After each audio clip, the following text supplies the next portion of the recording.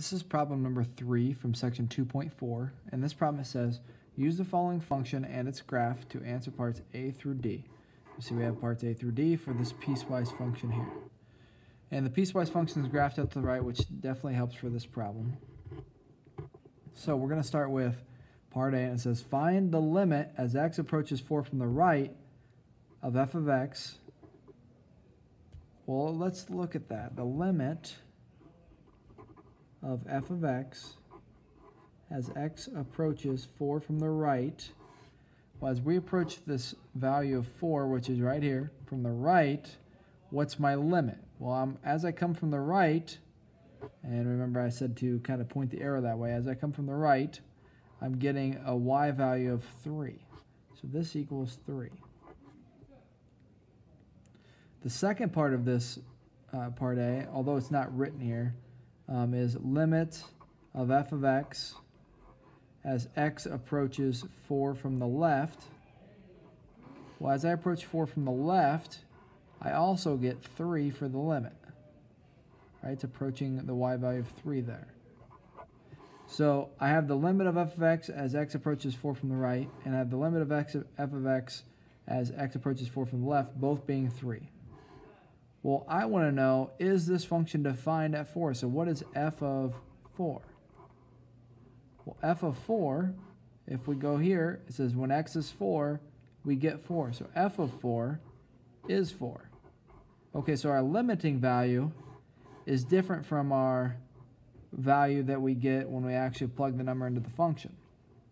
This can happen because if we have just for our function a random point that is defined, that is away from the rest of the function, then your limits are going to be different than your defined point. So when they ask you the question, does the limit of f of x as x approaches 4 exist, the answer is still yes. So yes, because the left and right limits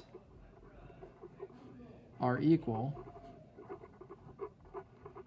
And so we'd say the limit as x approaches 4 of f of x equals, well, what did the two limits equal? They equal 3. So as we approach 4, the limit is 3. Although it's defined at 4, the limit is 3 because that's what we're approaching. We're approaching that y value of 3 as we get closer and closer and closer to this x value.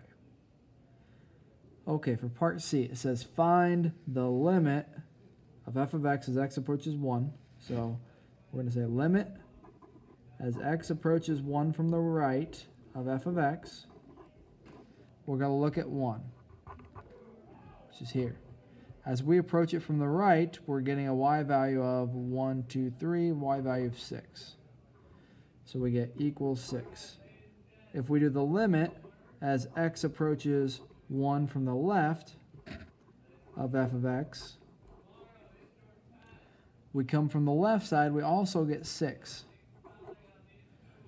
What is the function with an input of 1, not 6? What's the function with an input of 1? All right, instead of finding the limit, what is it defined at 1? Well, in this case it is. We get 7 minus 1, which is 6. So the limit in this case is exact same as it being defined there. So it's just meaning that, of course, we're going to get the limit to be 6 because it's defined at 6 and it's along this linear line here. So limit as x approaches 1 of f of x equals 6 because the left and right limits are equal.